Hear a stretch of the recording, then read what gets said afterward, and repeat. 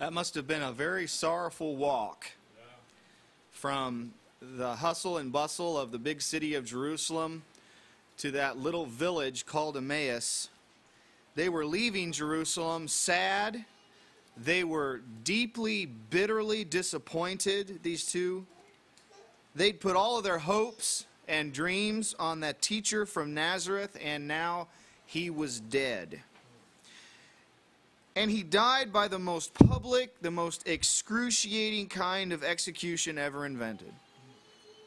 He wasn't just killed, he was humiliated, he was exposed, and he was mocked. There was nothing pretty about crucifixion. I wonder if these two disciples had even been there at the hill called Golgotha. Perhaps they had stayed away, not being able to bear to see him die in that way.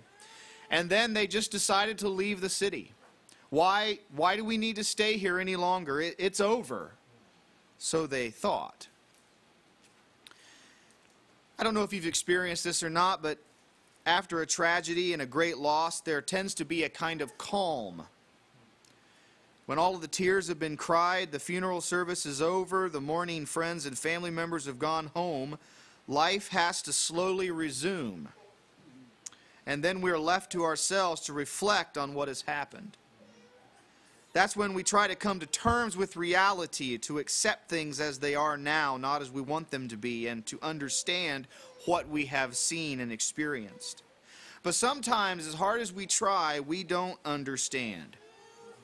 And that's what makes life so difficult. Perhaps we could understand those things if we can make some sense out of them, even if those things are tragic and painful. There are some things that happen that have a sense of inevitability, like the death of an aging relative. We can kind of see it coming. We can even do some of the grieving in advance and prepare ourselves for the blow when it comes. But then, again, there are life's sudden, swift kicks in the solar plexus that leave us doubled over and gasping for breath. And those are the things that defy all trite explanations and pat answers. Now, these two disciples on the road to Emmaus, to them, the cross was one of those things. They were trying to come to terms with what had happened, to come to terms with the fact that Jesus was dead, but they clearly did not understand, nor could they explain what had actually happened back there in Jerusalem. If we look at the cross in its bare, stark reality, without any theological explanations, it does seem to be beyond understanding. It is simply a horrible tragedy, like so many other events in the sad history of the human race. We can perhaps, without any additional revelation, come to see Jesus as a brave young martyr who was dying for his radical beliefs.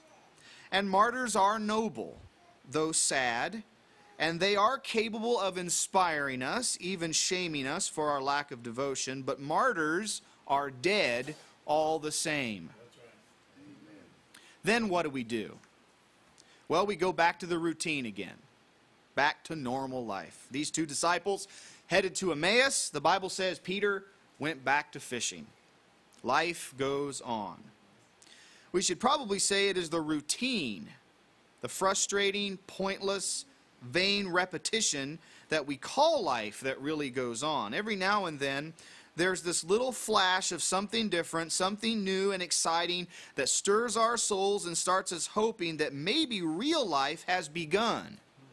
Maybe something's going to change. Maybe something is going to happen that's different than everything before. But like Solomon said, there is nothing new under the sun.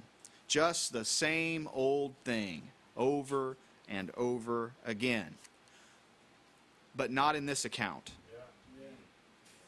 Not in this account. These two disciples were never going to be able to go back to their old routines again.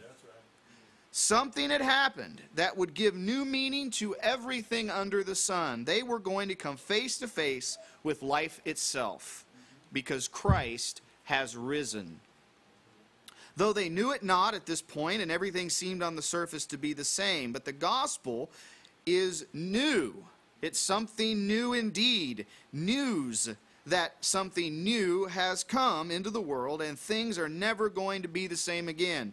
Life has come. Life itself has come. Real life has come. And so now we can say that life does go on because eternal life has been revealed. He's brought life and immortality to light. Without the resurrection, the cross could not have been properly understood. Calvary was not just another human tragedy. And Jesus was not simply a courageous young martyr of another noble yet hopeless cause. There was a divine purpose that had been in the works for a long time, even before time itself. The resurrection is the linchpin of the Christian faith. Linchpin meaning it holds it all together. We do not worship a dead martyr. Amen.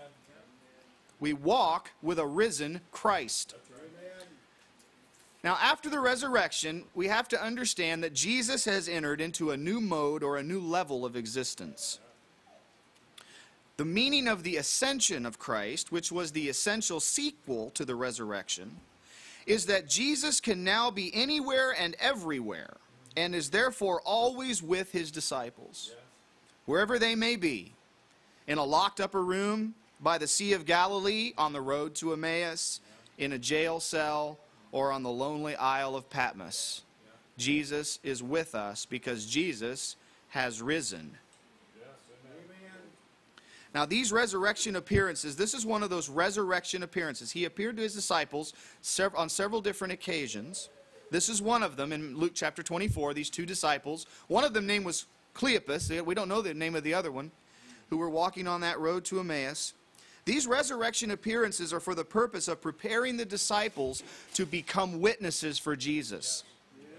Jesus was going to send out these confused and timid souls who always seem to be a few steps behind where Jesus needs them to be. Up until this point, that was true. I'm not trying to criticize the disciples or the apostles, but you have to admit, is up until the resurrection, until the Lord appeared to them, and until the day of Pentecost when the Holy Spirit came, most of the time these men didn't quite get it, what was going on. They weren't ready for this mission. But Jesus is going to make them ready. They needed confidence. They needed boldness. They needed faith. They needed to understand how everything that had happened fit together in God's great kingdom program. And so Jesus was going to spend 40 days with them. Luke says in Acts chapter 1, verse 3. He spent 40 days with them after his resurrection, explaining the nature of the kingdom of God before he then ascended into heaven. And if I can read between the lines a little bit, I think Jesus prepared them in much the same way that he instructed these two disciples on the road to Emmaus. He opened the scriptures to them. That was what they were missing, you see. They did not understand the scriptures. They had not yet made the right connections between what was written in the scriptures and what Jesus had done. That's what John said in John 20, verse 9, when he and Peter went to the tomb and they looked in the tomb and they saw that the tomb was empty. And John says that he believed that Jesus had been raised from the dead when he saw that the tomb was empty. But he adds, he says, but they did not yet understand from the scriptures that had to happen. There is no greater handicap than not understanding the scriptures. But Jesus was not satisfied and is not satisfied with ignorance in his people. He is the authorized interpreter of Scripture. Not only that, he is also the message of the Scriptures. Jesus is the key to the entire Bible. And if we do not understand this, we will never be able to really understand. Remember on the Mount of Transfiguration, how Moses and Elijah appeared with Jesus. It says in Matthew 17:3, and some of the other Gospels record this also. Moses and Elijah appearing with Jesus. Moses representing the law. Elijah representing all the prophets of God. But in Matthew 17:5, God spoke to them out of the cloud and said, "This is my beloved Son. You must listen to him." Jesus is the greater revelation, and the one the law and the prophets spoke about.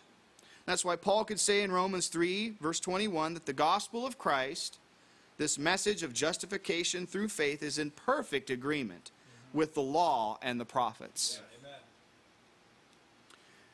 So if you read the Scriptures and you do not come to Jesus, if you read the Scriptures and you miss Jesus, you've missed the whole point. Amen. It's like visiting Paris and not seeing the Eiffel Tower. Jesus warned the religious leaders about this serious error. He said to them in John 5:39 and 40, "You search the Scriptures because you think that in them you have eternal life. And it is they that bear witness about me. Amen. Yet you refuse to come to me that you may have life." And that is not an innocent mistake on their part. Amen.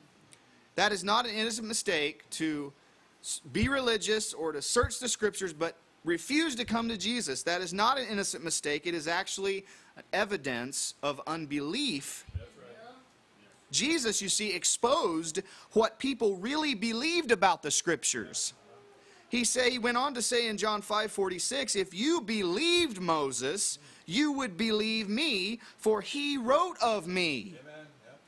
So actually, they didn't believe the Scriptures. The religious elites knew the Scriptures, but they did not know the author of the Scriptures because they didn't really believe.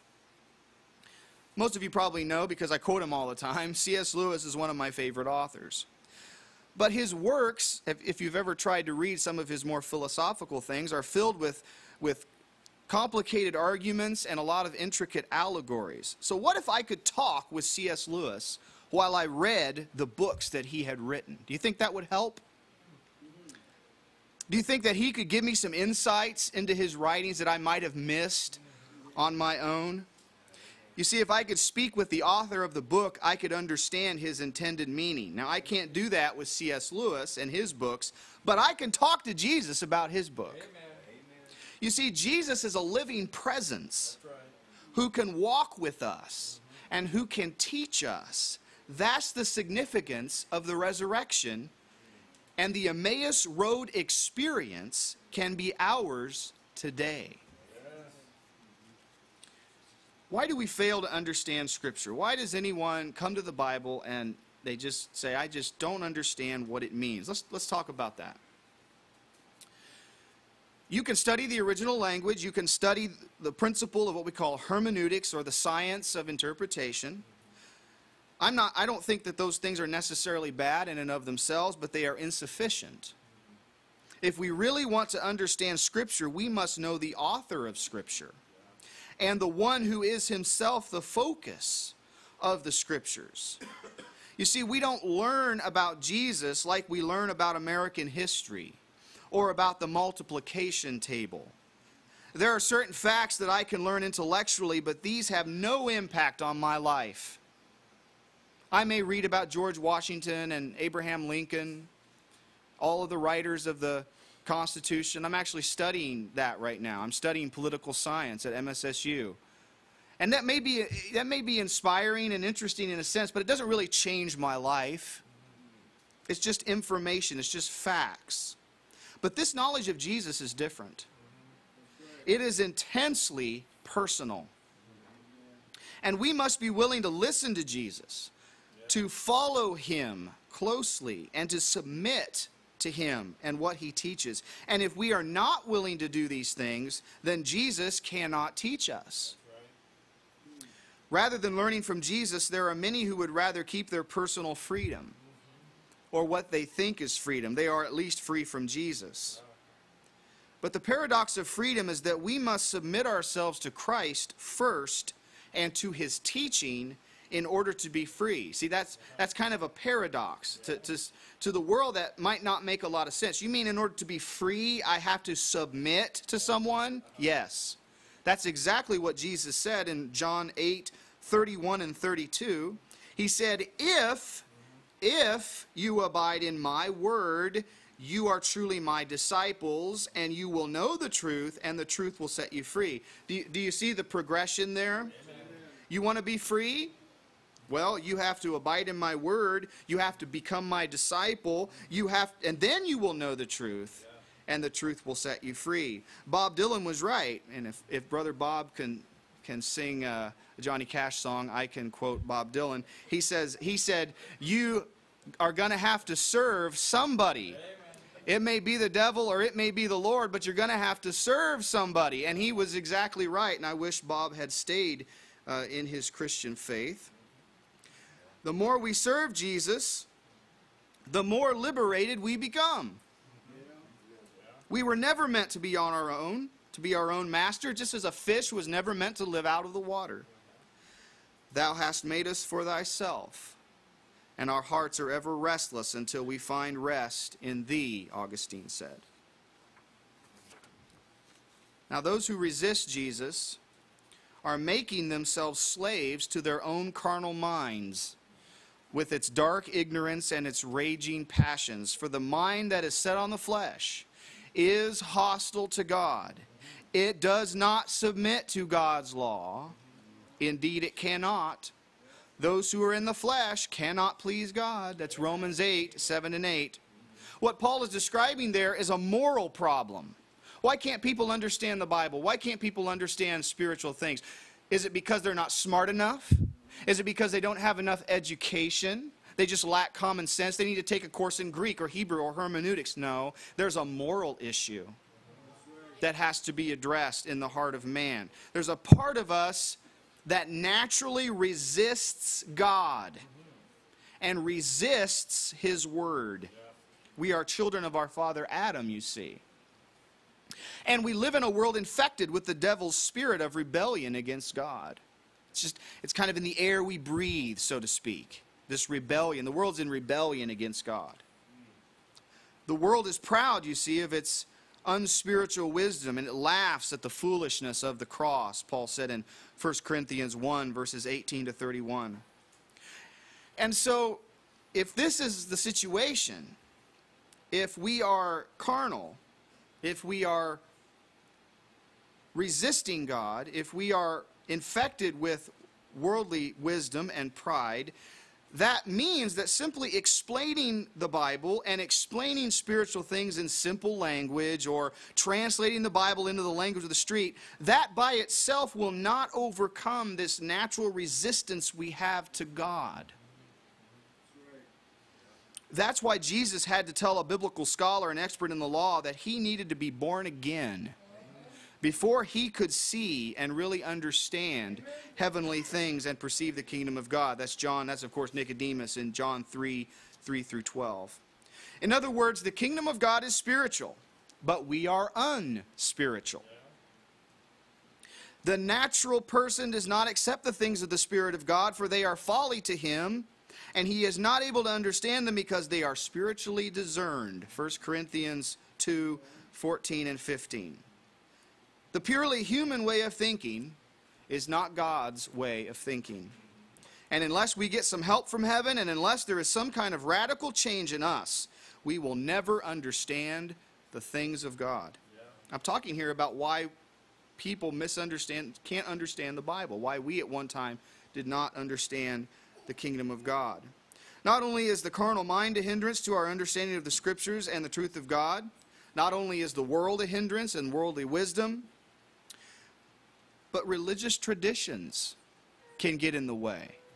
Religious traditions, Jesus said, can nullify the Word of God. That's exactly what Jesus said in Matthew 15, verses 1 through 9. He said to the Jewish leaders, you nullify the Word of God for the sake of your traditions. Religious traditions, religious ways of thinking can render the Word of God powerless and ineffective in our minds. And the influence of false teaching that we have heard can linger in our minds like cobwebs in the corner of an old house. At some point, we've got to clean house and make room for the Master to come and live there. Now, Jesus has His own agenda. If we want to pursue our own interests in life, we have to do so without Jesus. And people who read the Bible as if it is about them and their earthly lives, in essence, how can God help me get what I want out of life? Those kind of people will never be taught by Jesus. They can't be taught by Jesus. We have to take up our cross. And that means we must die to our own plans for life. That's what taking up your cross means. We have to do that before we can follow Jesus, before we can learn from him. That's right. You see, God has his own plans. God's busy building his kingdom. He's not going to build our kingdoms. God's wonderful plan for your life is for you to die to all the wonderful plans you have for your life. His plan and what he is building is infinitely better than anything we could have dreamed of anyway. Amen. It's so foolish for us to hang on to our little kingdoms when the kingdom of God is so much bigger and so much better. Amen. So God is not going to give us our dreams. He wants your dream to die. I know that sounds harsh, but he wants your dream to die so that he can give you an entirely new vision. Amen. It's not that God is going to take away from us and leave us poor. He's taking away those things that we're holding on to that we think are so important so that he can give us something that's really, truly valuable. Amen. Now, if we are unwilling to take up our cross, if we're slow of heart, if we're unresponsive to the Lord's word, if we refuse to trust him, then our understanding will be hindered and it will be deficient. If our hearts are not right, then we will have to confess along with the psalmist that I was brutish and ignorant. I was like a beast toward you. Psalm 73:22. Animals run on instinct, you see, not on understanding. So it's good to be reminded to be not like a horse or a mule without understanding, which must be curbed with bit and bridle, or it will not stay near you. Psalm 32, verse 9. In other words, don't be like a wild animal that God has to put a harness on or tie a leash around and jerk you around. And don't be like that. Don't be like that generation of rebellious Israelites in the wilderness who heard the word of God but turned away from him in their hearts. You see, we can listen without really hearing. That's right. Israel did it. So how does Jesus help us understand? That's what he did for these two men, these two disciples, as they were walking to Emmaus. He helped them to understand. How does Jesus help us understand? Now, the problem with these two disciples walking to Emmaus was not that they were unwilling to listen to Jesus. It's not that they were rebels. They had been disciples of Jesus. They had been following him in order to listen to his words, but clearly they were missing something. They clearly did not understand what the Christ would do. They probably had a political and earthly understanding of the kingdom of God. And they told Jesus dejectedly, we had hoped he was the one who would redeem Israel. Well, he had redeemed Israel, but not as they expected, not in the way they expected. That earthly political vision of the Christ and his kingdom needed to be shattered because it was a false hope that did not come from God. But that misunderstanding that they had did not mean they were not devoted to Jesus. It is possible to be a devoted follower of Jesus and yet have an incomplete understanding. But Jesus does not mean for his people to remain that way. We must learn to recognize the difference between a person who is devoted to Jesus yet lacks understanding at some point and someone who is just disinterested. Let's be able to discern that in people that we meet and talk to. A person who is truly disinterested can expect nothing from Jesus. Amen. They're not his disciple. That's right.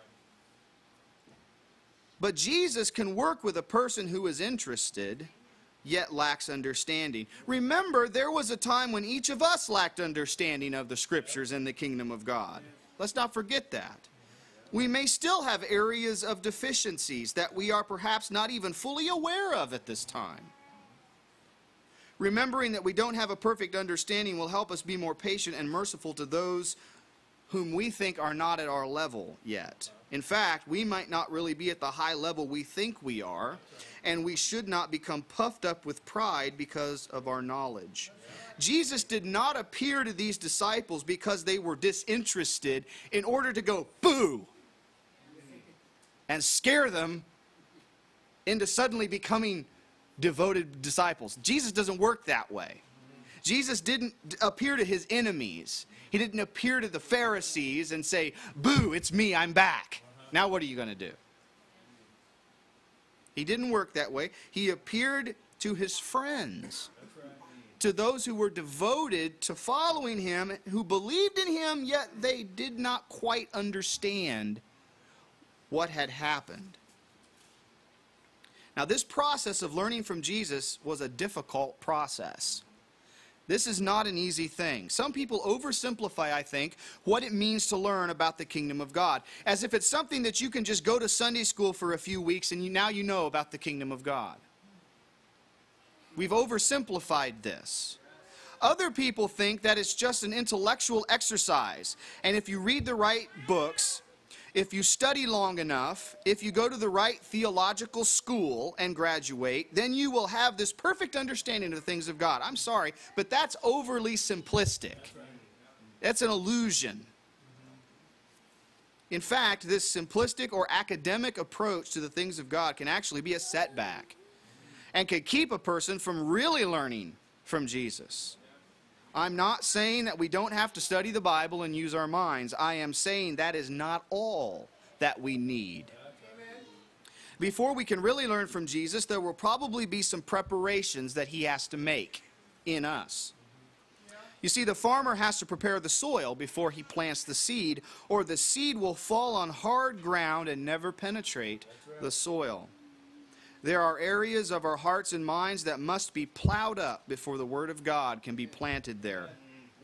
We may have character flaws that must be addressed, old ways of thinking that need to be removed, and selfish desires that have to be crucified before we can learn from Jesus. And those kinds of things cannot be removed through academic information. Even after we are born again, these things are not instantaneously rooted out of our lives. The Lord will have to prepare us by showing us those areas of our lives that are deficient. This means that He will allow us to go through times of failure, disappointment, and pain so that the weaknesses in our character can be uncovered and thereby corrected. Now, we often interpret that kind of instruction as the Lord's displeasure with us. You're going through it. You've failed. You're going through a hard time. We usually interpret those times of discouragement and that sort of thing as if the Lord is displeased with us. He must not be happy with us. Or maybe He's not there at all. Maybe He's just abandoned us. But actually, those are the Lord's discipline. He's treating us as sons. Amen. It is the Lord saying something like this to us. He's saying, Jason, that particular way of thinking, those goals that you had, that desire that you have, all need to be put away.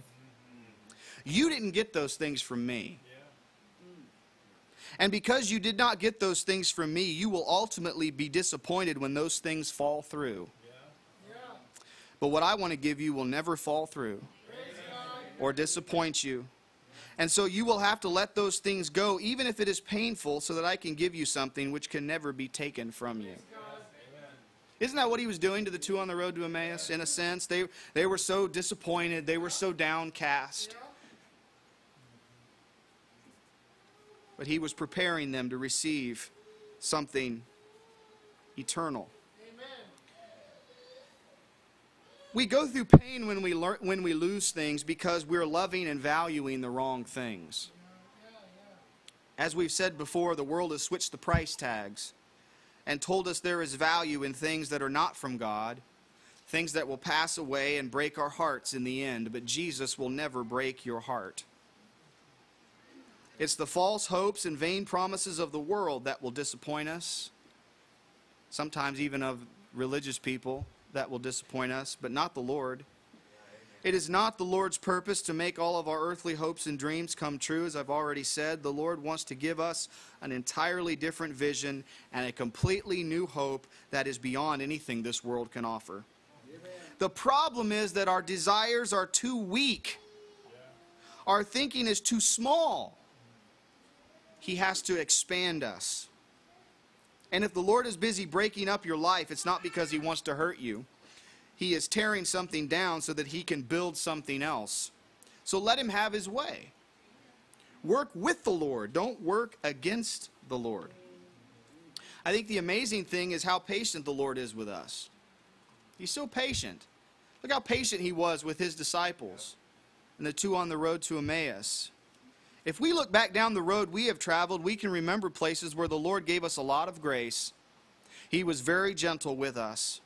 There were times when we were stubborn and were ashamed of how foolish we have been, but the Lord was still walking with us. He was still working on us. We probably didn't always know what He was up to, and we may have been even too blind to recognize His presence, but He was there beside us on the road. He was there with us in every circumstance and situation. He was there working with us in the form of other people whom He was using to teach us, even though we may not have recognized Christ in them. But He was there nonetheless. That's why the fellowship of saints is so crucial. Jesus is not just revealed to me, He's revealed to us. Amen. Now, no one should think tonight that I am advocating some kind of subjective, mystical approach to understanding the Bible and the things of God. There have always been people who claim to have some kind of special line of communication with Jesus that no one else enjoys, and the way they understand the Bible, which happens to be different from everyone else, is the one true interpretation. There are those nutcases out there. It's the stuff coming from the cults. The Bible cannot mean just anything we want it to mean, and there is no replacement for carefully studying the Scriptures. There are those overly spiritual people who tell us things like this: well, don't worship the Bible. Or someone might have said, and we've heard this here, put down the Bible and get to know the God of the Bible.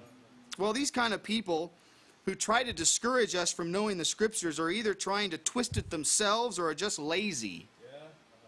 They want a shortcut. But there is no shortcut to spiritual understanding. There is no shortcut to understanding the Scriptures that bypasses our personal involvement and our use of our God-given faculties. One of the things the Jewish people had that we don't have today, even in the church, is familiarity with Scripture. They knew Scripture. The Jews were always reading Scripture. That's what they did in the synagogues. And they treated it with great seriousness and reverence, even to the point of not even being willing to touch the pages of the Torah scroll.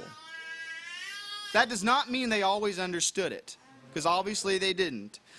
But when Jesus began to open the Scriptures to these two disciples on the road to Emmaus, He was not talking to men who had never read the Scriptures. That's right. The text of Scripture was already in their minds like a seed that had been planted in soil, and it was Jesus who brought that seed to life and made it grow. Jesus will do this again for the Jewish people in the future. But He will do it for us now, today. Now, even for those of us who are familiar with the Scripture, and I'm talking mostly to people who are and who love the Word of God, but it can lay around in our minds sometimes in broken fragments, like those fragments that they picked up after Jesus multiplied the loaves. It's like a giant jigsaw puzzle with the pieces lying scattered across the dining room table. How do we put this picture together? Is there a picture to be seen? If the Bible is the Word of God, then we can expect God to have a single, consistent, coherent revelation, and not some kind of hodgepodge that goes down 1,000 rabbit trails. So what is the word or the message that God has given us in the Bible? Men have argued about this and continue to argue about this. Only Jesus has the answer, because only Jesus is the answer. And beginning with Moses and all the prophets, He interpreted to them in the Scriptures the things concerning himself. That's right. Amen. I wonder what Jesus said to them as they walked along the road. Maybe we can use a little sanctified imagination. Maybe Jesus told them something like this. Maybe he said, I'm the seed of the woman, and I just bruised the serpent's head. Maybe he said, I'm the seed of Abraham too, and God's going to bless the world through me. Maybe he said, I'm the Passover lamb who I've just been sacrificed. Maybe he said, I'm the prophet that Moses promised would come. Maybe he said, I'm the great high priest who has opened the way into the Holy of Holies. Maybe he said, I'm the true tabernacle in which the glory of God came to dwell among men. Maybe he said, I'm the true Joshua. Remember, Jesus' name is really the Greek equivalent of the Hebrew Joshua. The Lord saves. He said, I'm the true Joshua, and I'm going to take my people into the promised land. Maybe he said, I'm the true kinsman redeemer of Ruth. Maybe he said, I'm the son that was promised to David who would sit on his throne forever.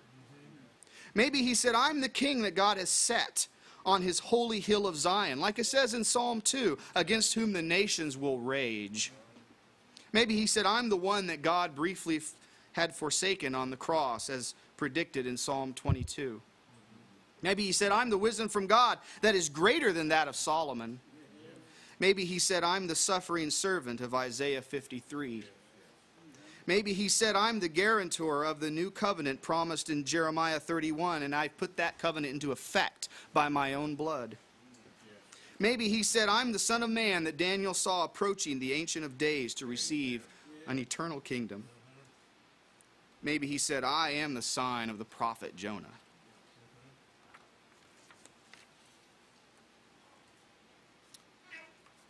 As he opened the Scriptures to them, it says their hearts began to burn.